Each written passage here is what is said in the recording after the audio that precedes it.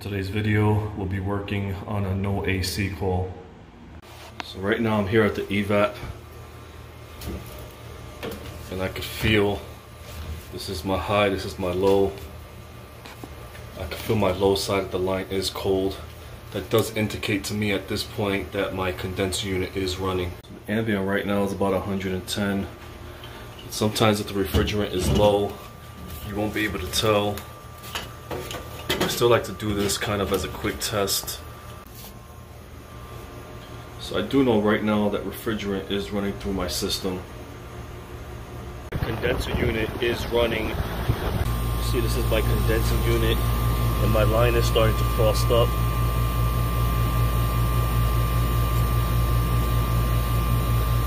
So we're just doing a quick test. This is a non-contact voltage detector. You can see here that I do have voltage going to my furnace. Right now we're going to pull our panels and we're going to inspect our components as well as our blower. I'm going to unplug my system. If you don't have a receptacle plug-in, you may have a switch that controls your incoming voltage. I want to make sure that we have the necessary 120 volts to our system. When we're focusing on our blower, we want to focus primarily on three specific components. We want to focus on our relay, we want to focus on our capacitor, and we also want to focus on our blower motor. 80% of the time, one of these three components fail, and that's what causes issues. Now here, we're just going to throw this in. You can see this is the door switch, and somebody eliminated the door switch and basically just jumped the system and cut the wires out. Now a lot of times, you can see that's broken. A lot of times this is your safety when you're working on your system. So you want to make sure that you are properly working on your system safely. By doing this is what's going to allow your system to run constantly and be energized. So you want to make sure that you resolve this problem to protect yourself while you're working on your system. On the inside you have two little inserts. We want to compress those inserts and then push it through or feed it through our panel. I did unplug or de-energize my system. Again, you may have a switch that you will have to turn to the off position. Unsure, you can always find the breaker that corresponds with that and turn that to the off position. Feed our wires in.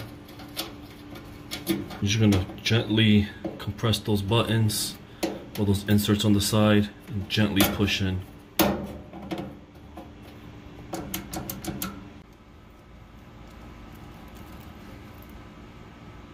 Now that we've installed our door switch, this will allow us to properly work on the system safely. Now we're going to reapply the 120 volts. We're just going to make sure that we have voltage.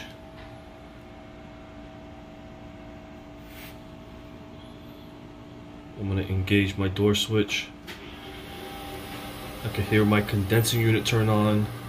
I could hear the refrigerant bubbling over, but my blower motor is not running. One trick that I like to do is turn the system off and just set my fan to on. I'm doing at this point by setting my thermostat to off and the fan to on is I'm isolating the system. I'm no longer diagnosing the HVAC, I'm just diagnosing the blower motor. So right now you can see I do have voltage. I'm going to engage my switch and my blower motor is still not running. One of the quick tests that we're going to do right here is we're going to be using our multimeter, and what I'm going to do is I'm going to check the amperage going to my blower motor. If I have amperage going to my blower motor, that tells me at this point the issue is either going to be my capacitor or my blower motor. If I check for amperage and I do not have amperage, that's telling me that I have a problem somewhere at the relay. So right now I just want to test my high speed. That's going to be my black wire. Here I have my clamp meter. I have my multimeter set to amps. And what I'm going to do is I'm just going to clip around it, just around that one wire. And I'm going to engage my door switch to see if we have amperage or voltage going to my blower.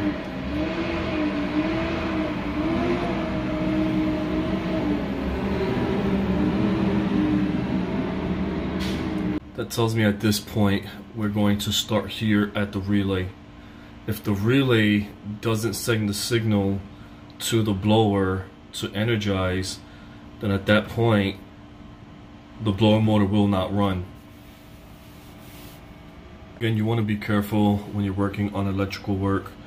I have my door switch, it's not engaged. That should remove power to my system. So here I have my non-contact voltage detector.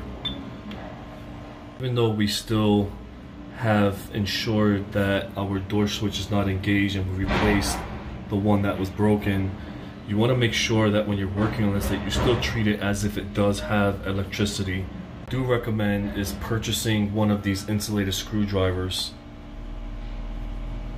What I'm doing is I'm just slowly working in my screwdriver to see if we can pull out this relay. Here I'm going to do the same thing. I'm going to engage my door switch, and then I'm going to use my non-constant voltage detector just so you can see that we do have constant voltage once that switch is engaged. My door switch is engaged. Here I have a multimeter set to volts AC. One of my leads connects to my ground, and I clamped it on.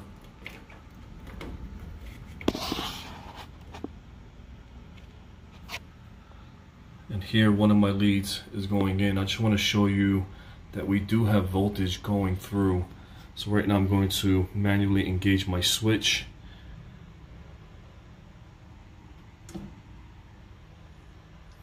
And you can see that I do have 120 volts.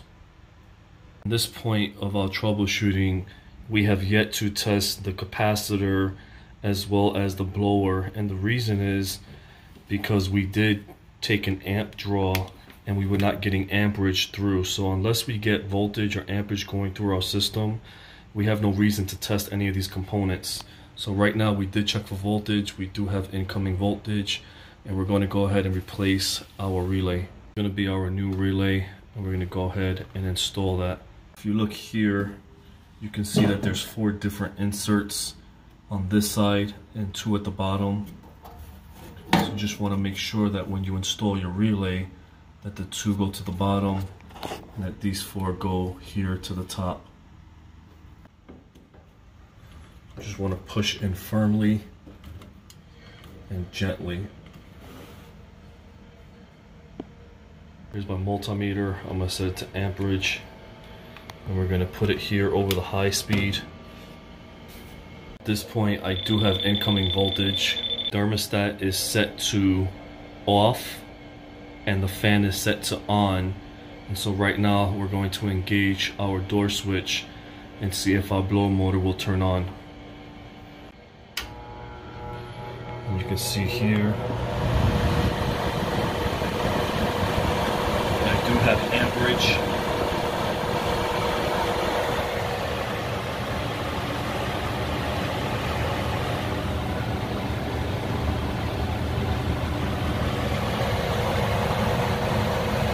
I'm going to disengage my switch.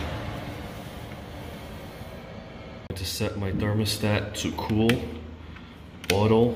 We're going to drop the ambient, it's set to 74. I'm going to engage my door switch to see if the system turns on.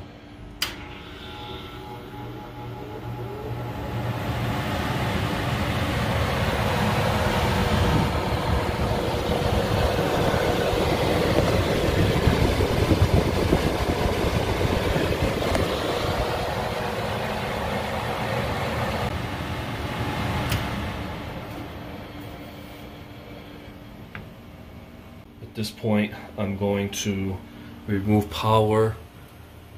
I'm going to reassemble my panel, replace my filter, and then we're going to allow our system to run. Right now, I have my multimeter set to temperature Fahrenheit. This is my temp probe. Right now, it's picking up the ambient air at 90, 91 degrees. Right now, I put my temp probe to go inside the vent. This is going to allow for the multimeter to give me the reading of the air coming out of the vent. If this video was a help, if it was informational, please subscribe.